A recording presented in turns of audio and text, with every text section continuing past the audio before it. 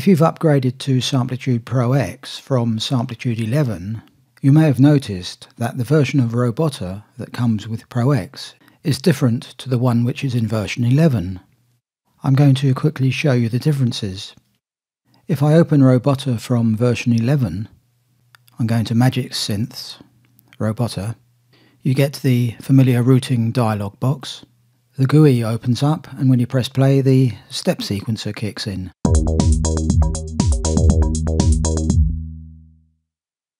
You can also add an empty MIDI object, for example.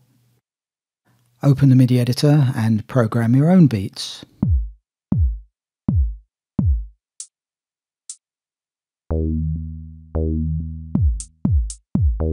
So that's how Robota works in Samplitude 11. But if I open Samplitude Pro X, Robota has been changed to what Magix calls an object synth. If you go to VSTi Magic Synth, you can see it's no longer in that list. Robota is now in the Object Synth menu. Also, as soon as you open Robota, its own MIDI object is inserted into the VIP.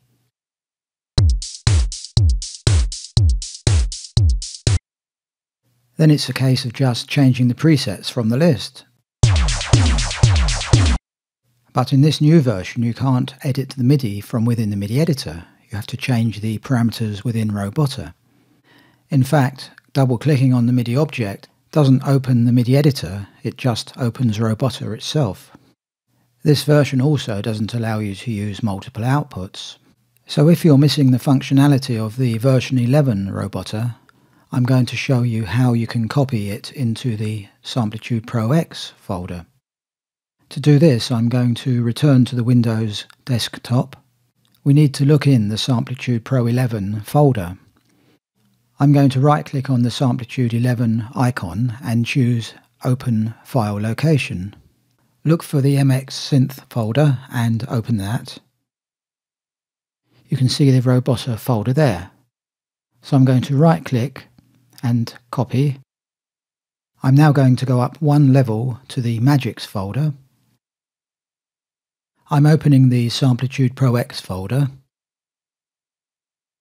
You should now see a shortcut to the Program Data folder.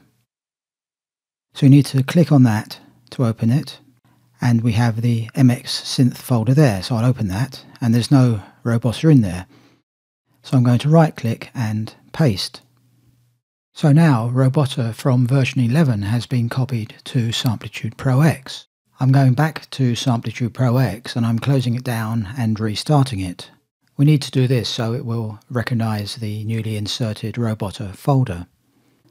Left click on the plugin slot, go to VSTi Magic Synth, and there it is, Robota. So now we have Robota from version 11 working in Samplitude Pro X.